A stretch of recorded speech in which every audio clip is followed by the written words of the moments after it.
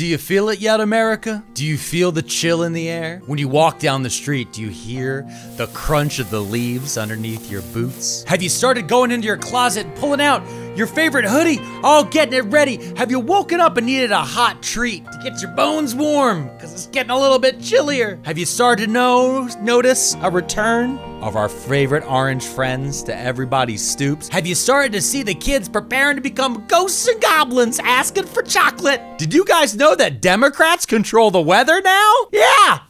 And what are the Democrats doing with all this weather control? Oh, they're sending hurricanes to Florida?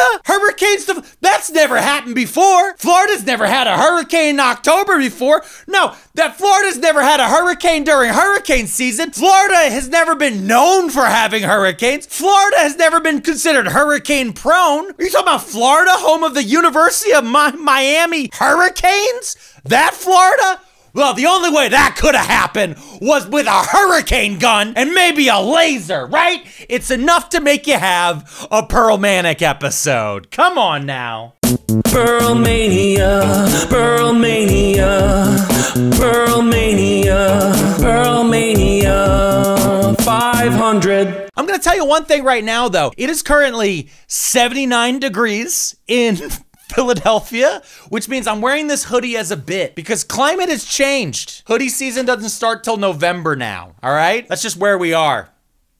Anyway, hurricanes Helene and Milton. Presidents get blamed for the weather. I know, it seems unfair, but it is not a new thing to be blaming leaders for the weather. In fact, if you go back to like ancient kings and monarchies, they were being blamed for the weather all the time. It was about whether or not they had the mandate of heaven or the appeal of God, right? If you had an ancient king and you had a drought or maybe a flood or something else, the villagers and the other nobles and elites would think that maybe this was God's way of telling them that, hey, this guy with the crown, not so good. Maybe we get us a new guy with a new crown. That folk belief or primordial belief that's been trapped back there is still in our brains to this day. In fact, if you have a president that has too many hurricanes happen, or maybe a big earthquake, or a drought, or COVID, I don't know, all sorts of different stuff, a plague, any of these things could have a major effect on how voters see that president and whether or not, like, the universe is trying to tell us something, right? I would argue the universe is telling you not to vote for the guy with 34 felony convictions who's been criminally found liable of sexual assault. The dude who's constantly screaming he's gonna throw a bunch of people in camps and just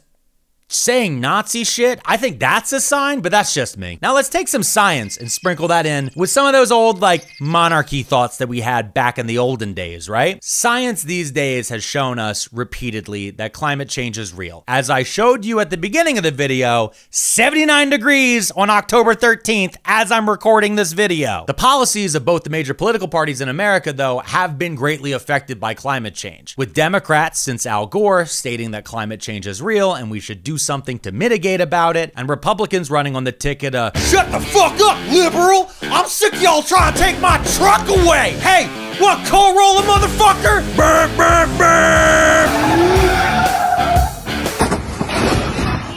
So often in a lot of these arguments, Democrats will show up with a lot of facts, data, you know, boring nerd shit, while Republicans will step forward and just say, these guys are boring nerds. Get those nerds! Nerd! Nerd! And that used to work. In fact, that worked for like 20 years on so many different things. A guy one time held up a snowball and said, it snowed, therefore no. But climate change has gotten worse, and even this month alone, we had the hurricanes Helene and Milton hit different areas of the United States after years of other hurricanes and wildfires and worsening climate and conditions have been erupting all across America and the world. Y'all remember when Australia was on fire? What about last year when Canada was on fire? What about Hawaii being on fire? What about Greece being on fire? A lot of stuff has been on fire recently. In fuego! With evidence like this being directly in front of the voters' eyes and ears, and in some cases nostrils, the Republican Party has turned to a tried and true method to deny climate change by claiming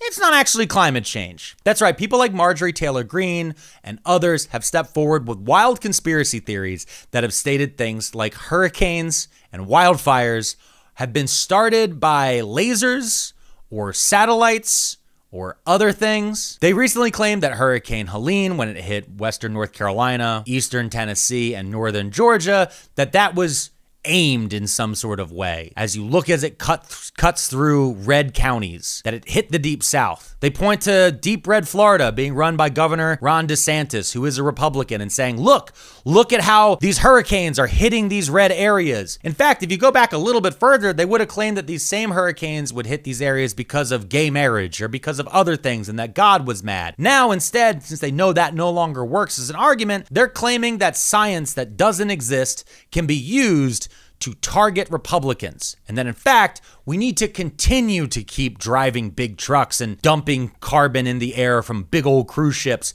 because that's what the Democrats don't want us to do. Therefore, it must be working and it must be a way to stop these big hurricanes. I don't know.